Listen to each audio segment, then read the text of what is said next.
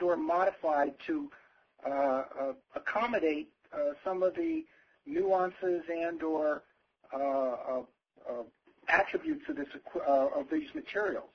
These materials are typically, if they have some commonalities, they tend to be temperature sensitive.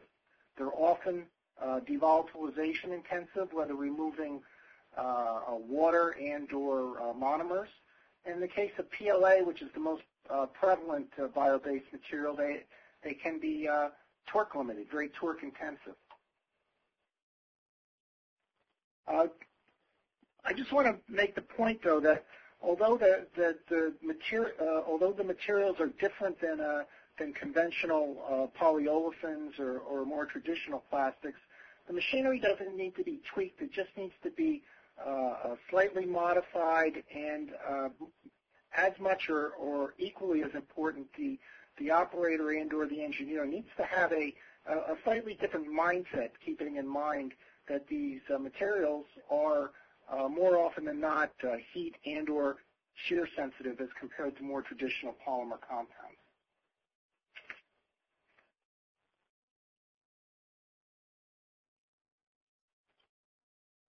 A brief description of what a twin screw extruder does. This is the top figure here is an example of a conceptual representation of what goes into the twin screw extruder. We're generally performing distributive mixing, where the materials are moved around spatially but not broken down. This might be common for, say, a natural wood fiber, where you want to mix the fibers around but not break them down. We also may want to perform dispersive mixing of breaking agglomerates down into finer morphologies.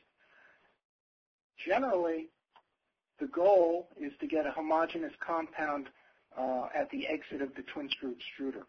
This is an